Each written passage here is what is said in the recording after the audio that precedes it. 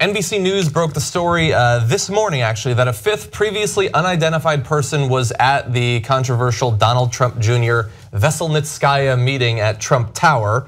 NBC chose not to publish this person's name, but the Associated Press has identified him as Rinat Akhmetshin, a longtime Washington lobbyist who is accused in court filings of being a former Soviet military intelligence officer who, quote, developed a special expertise in running negative public relations campaigns, although you should understand that he denies that charge.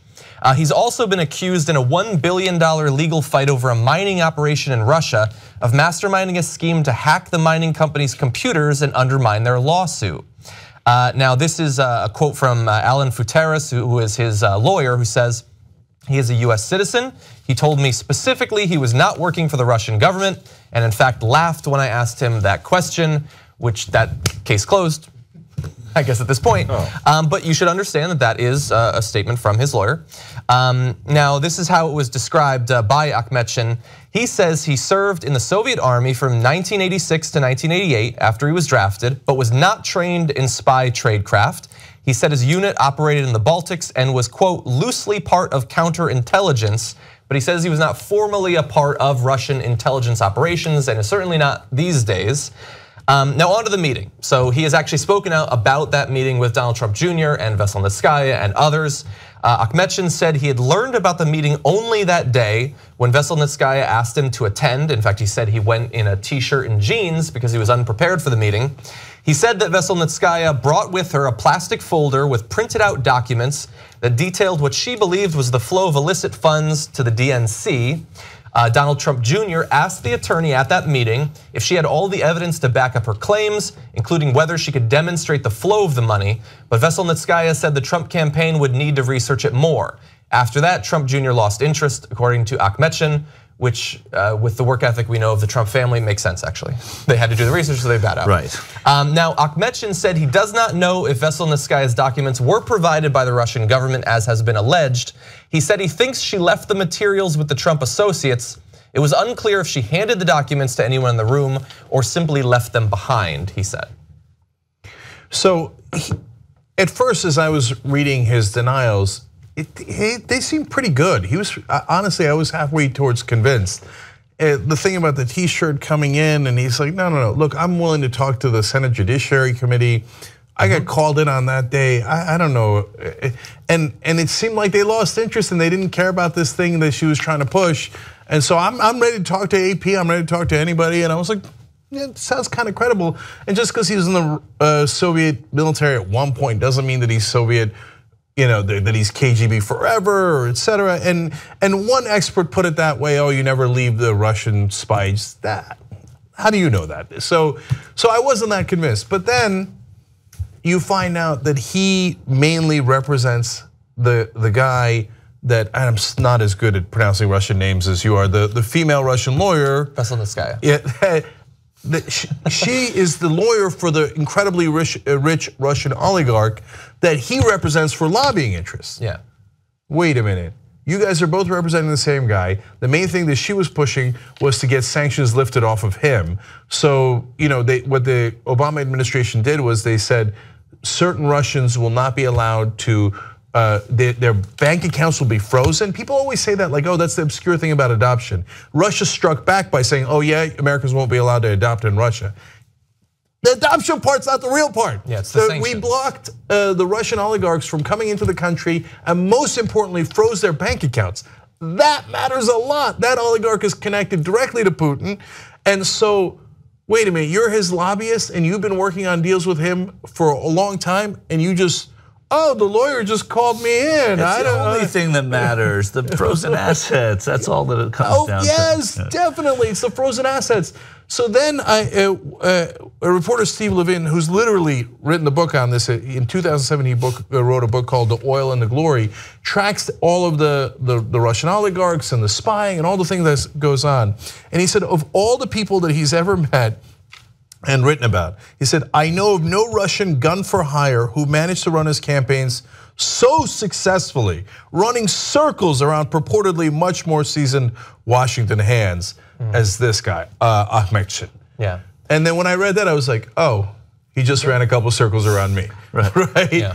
So I never for 1 second didn't think that Trump knew about this. First of all, he's a guy who is so, first of all, he talks about, I guess it's second of all, because I already said first of all, but his family is so close, right? He talks, he was so consumed though. Can we read those quotes before we do the speculation about that? Because I have his direct quotes concerning that. Yeah, go ahead. Yeah, and I will say just for the record, this is just add this one more thing that about that meeting that Donald Trump Jr. could not be relied on to accurately recall. I had personally thought that there were no more facts about the story that theoretically could have been lies. Right. But he again forgot about this person, and there is a sixth person apparently, or one more person who has not yet been identified, at least as of us recording this. God only knows who that will turn out to be. But so let's that was turn in now to addition Trump. to the translator? yeah, because I believe so. Yes. Okay. There's the interpreter, and then they talk about a sixth person. Exactly, yes. So let's turn now to Trump. So look, the father Trump has said that he didn't know about Donald Trump Jr.'s meeting up until very recently, even though lawyers for the family have apparently known about it at least since June. The father Trump says that he doesn't know about the meeting. On Wednesday afternoon, he told Reuters, quote, "No, that I didn't know until a couple of days ago when I heard about this. No, I didn't know about that," referring to the meeting, which seems strong and absolute until later that night when he says, in fact, maybe it was mentioned at some point. Yep. So that was a quick turnaround there. Is it impossible that he got wind of this new report that's coming out, or what might come out over the weekend? I don't know, but that's a quick turnaround from I didn't know, I didn't know, I didn't know to maybe I knew. Yeah, and there's no way I ever believed for a second he didn't know. I mean, you know how close the two are, the father, the son, the stepson, I mean the son-in-law, and you know how consumed Donald Trump was with the Clintons and opposition research and all of that. There's no way that Donald Trump Jr., independent of anybody, got this information, even if he did, that he didn't go to his father and say, hey, listen, you know, we found something out here. And he was like, oh, great, pursue it. I mean, there's no way. And besides which, you have him on tape. So there is one part of the story that the Trumps say that I do believe, and I'll explain why in a second. But we had him on tape, we showed it a couple of days ago on the show, where Donald Trump, in between the time that Trump Jr. gets the meeting, but before he has the meeting, says, oh, we're gonna have a lot of interesting information about Hillary Clinton soon. Now he does, at that point he knows that his son has the meeting. Right. But doesn't know that they're gonna get nothing out of the meeting. So that's why he's like, oh, soon we'll have all this dirt on Hillary Clinton. You have him on tape.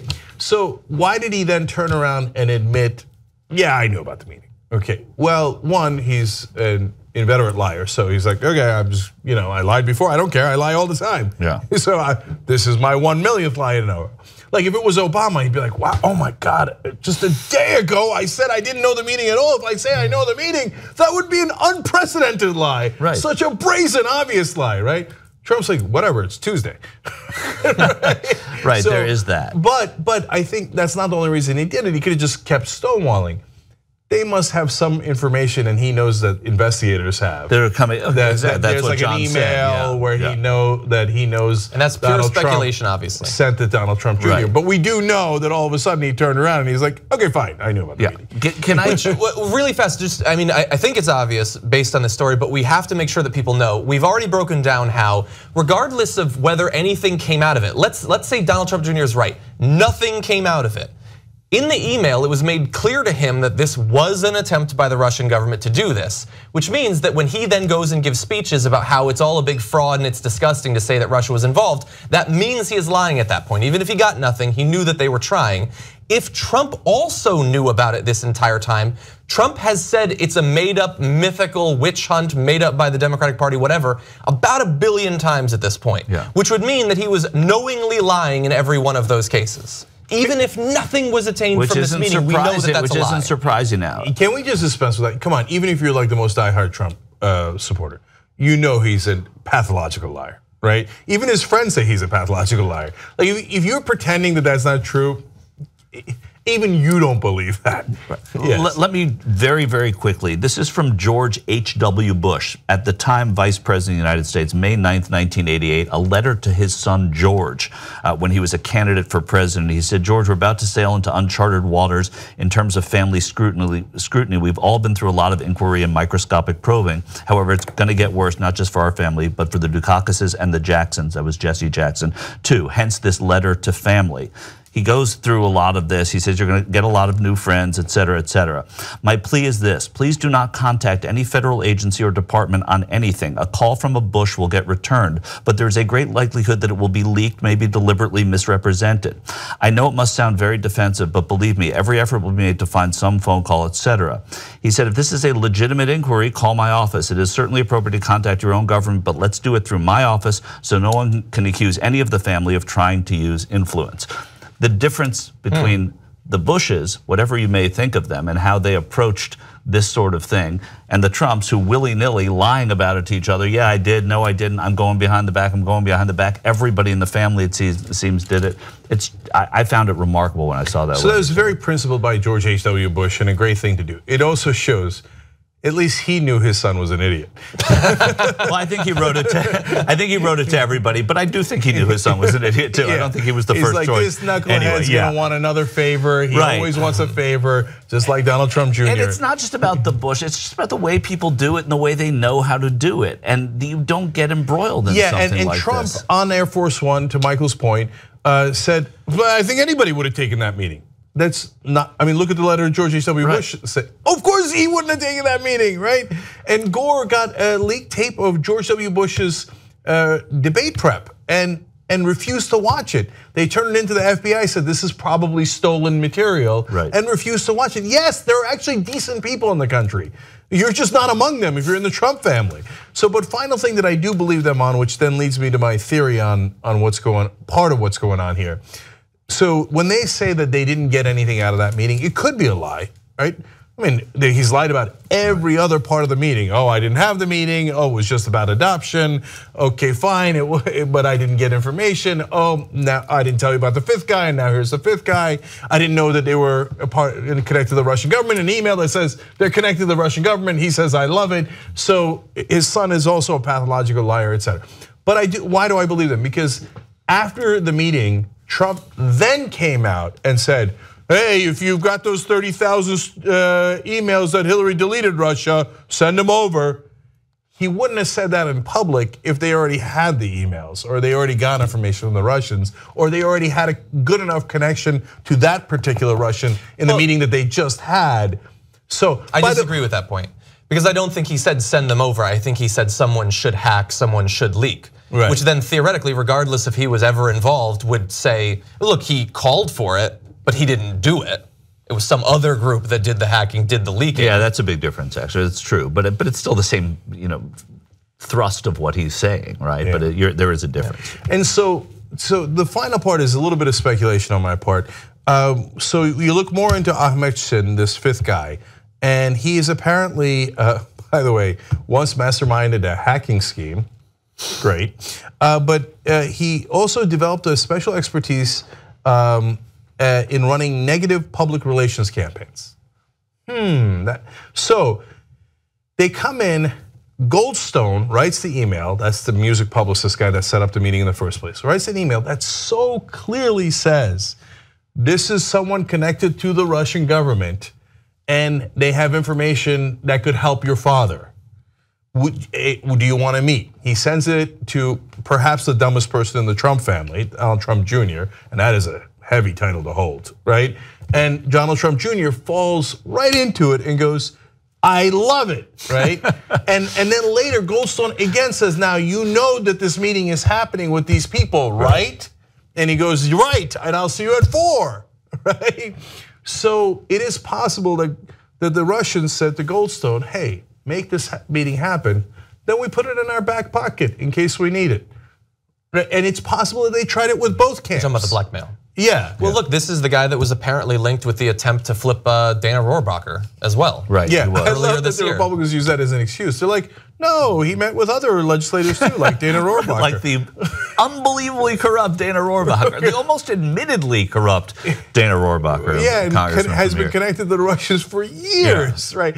Anyway, so it might be that the Russians thought, this is obviously illegal. We'll get them to do something illegal. We don't like in that. We're not going to give them the information. Whatever information we have, we'll use in whatever way we want, right? We're not just going to hand it over to them, right? And I don't know that they tried it with the Hillary campaign, but maybe they tried it with both campaigns to be able to have blackmail on them. And why? And who released it now? Who released these emails now? I don't know. So that's another really interesting question as to why now. Remember, Putin and Trump just had a meeting. Help us build independent media. Become a member of the Young Turks. TYTnetwork.com/join.